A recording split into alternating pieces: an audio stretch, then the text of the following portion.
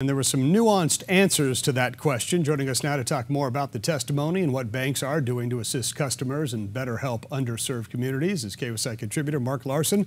Mark, lots of issues discussed over the course of 2 years. Yeah. Let's hit some of the highlights. First off, what did you think of what the CEO said to that question about will banks be trying to really avoid these foreclosures? Well, of course, these are CEOs who've been on the hot spot, on the griddle ever since everything changed in the last election. I'm just still marveling over the fact that the head of the House of Representatives Financial Services Committee is Maxine Waters. I'm not sure if she took any economics course or what have you, but this is what happens. Elections have consequences. I was watching a lot of that today. You know, C-SPAN can be excruciatingly boring, but I think every American ought to watch the procedures. That or watching paint dry. You'll learn a lot because it's amazing to see. First of all, this was called the oversight meeting, or something to the effect of oversight of mega banks. And that's all fine to hold people accountable. She says holding banks accountable. She sets it up in this preamble. It was a litany of things. It wasn't just what we're talking about there with the heads of the banks. It was the front office, how diverse they are. I mean, on and on and on. A lot of things that are worthy of discussion, but it was set up as an adversarial tone. You know, we're going to oversee mega banks. And she said they did it in the House or the Senate side yesterday. And this is what we do. She even alluded to, honestly, that we have a majority in the House and Senate. So pretty much she could have said, we'll do anything we want to do. Holding mega banks accountable.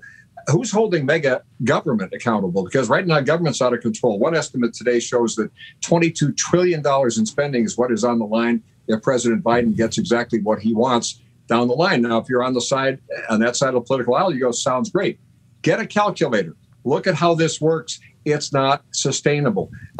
This also is an example of the prolonged COVIDian adventure, if you will, that we've been on here, for lack of more pointed terms, the endless unemployment benefits, the extensions on this or that. When you get to that point where people just figure, I can wait, I'll pay my mortgage whenever. What this is doing to the rental property community, real estate, commercial real estate, everybody putting it off to some other point. You can always work a deal with your bank, but the adversarial tone is really something to behold. And apparently, with the party in power right now, nobody seems to know how this works on bottom line economics. Again, it's not sustainable. So there were a lot of gotcha questions. The minority, the Republicans, made some solid points from what I saw. Not that I necessarily always agree with them, but it doesn't matter because right now it's get as much jammed through as possible, make people who are just trying to struggle back to life on their bottom line or businesses or take care of their families after the pandemic and shutdowns about essential and non-essential. I don't blame people from saying, hey, Uncle Sam, give me some more sugar here, but it doesn't work. And that's what I think the biggest takeaway was from this. Banks are in a rough spot. They had a lot of scrutiny after 2008. There's new parameters in place after that meltdown, but here we go again in some other areas.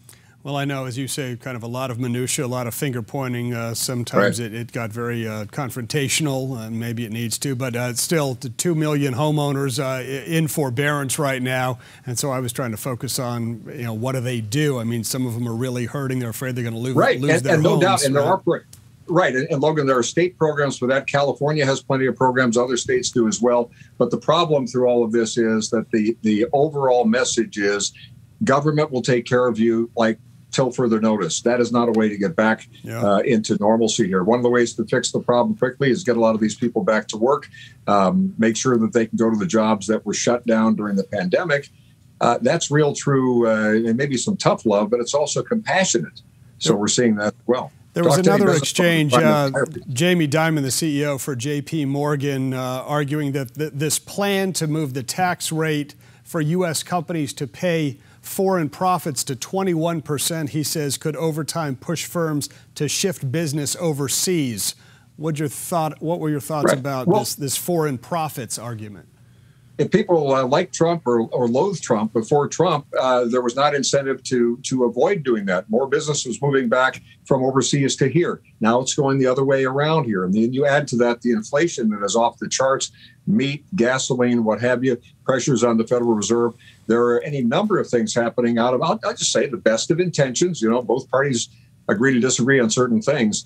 But we've never been into this uncharted territory at least in recent history, for any of us to remember at all, what happens after a giant interruption. I guess people who were here after World War II could say that was quite a comeback afterward, but this has been different, where government basically says, we know best, you rely on us, wait till we tell you to go outside, and you wear your mask or maybe two until we say it's over.